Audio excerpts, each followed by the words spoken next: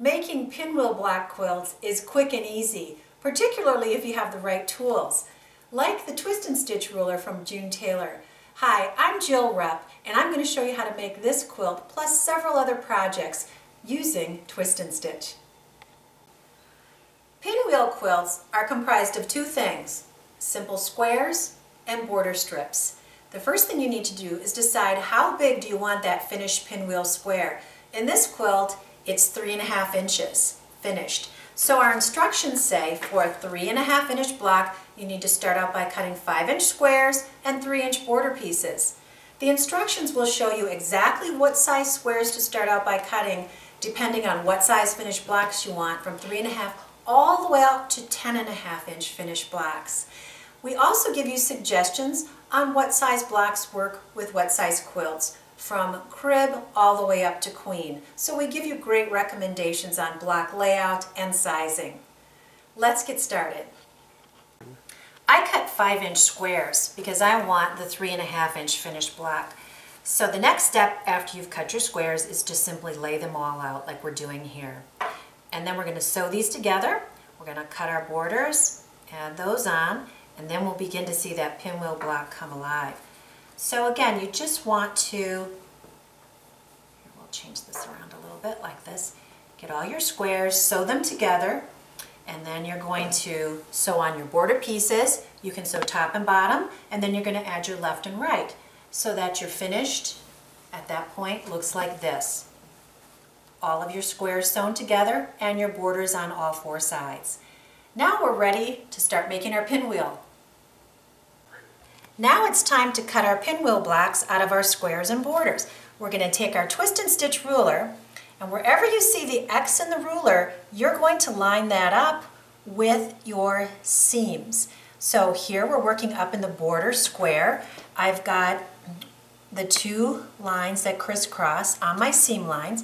I make a cut at 3.5 and 3.5 because remember that's my finished square. Then I twist the ruler and I reline up my X on the other set of seam lines, and again I make my cut at 3.5 and 3.5.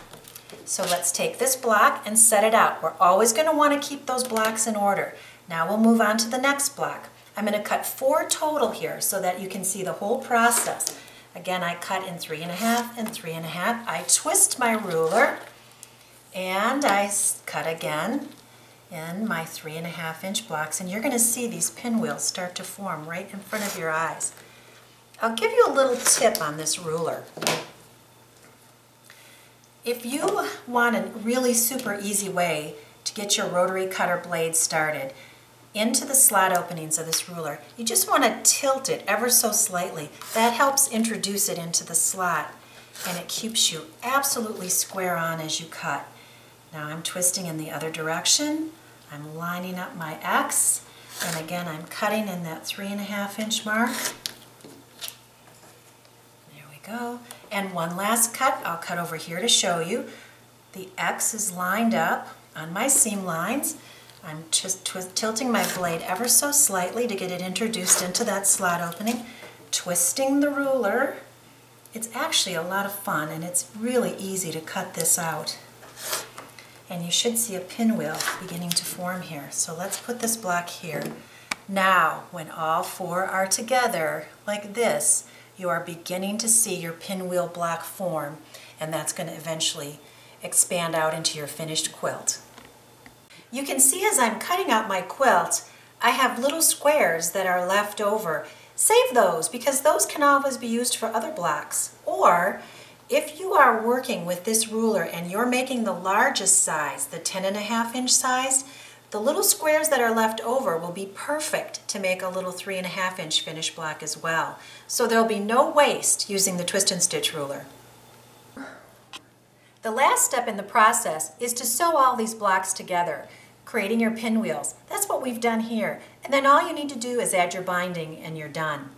I wanted to show you 2 other things that are interesting to do with the twist and stitch ruler.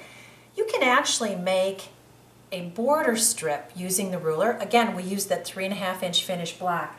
And to make the border strip, you simply start out by sewing your 5-inch blocks together adding your border pieces and then cutting it out and sewing it together.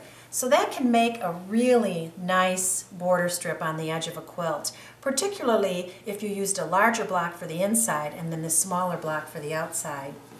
The other thing that I love, one of my favorite things, is this little 9-patch block using the twist and stitch ruler. So you can see in each one of these, this is a simple 9-patch block. It starts out like this. You need 4 squares plus again your border strips. You want to cut them out, sew them together. This works beautifully for table runners. So 4 block sizes, finish 3.5 up to 10.5. The twist and stitch ruler is the perfect solution to make this type of quilt. Easy and fun.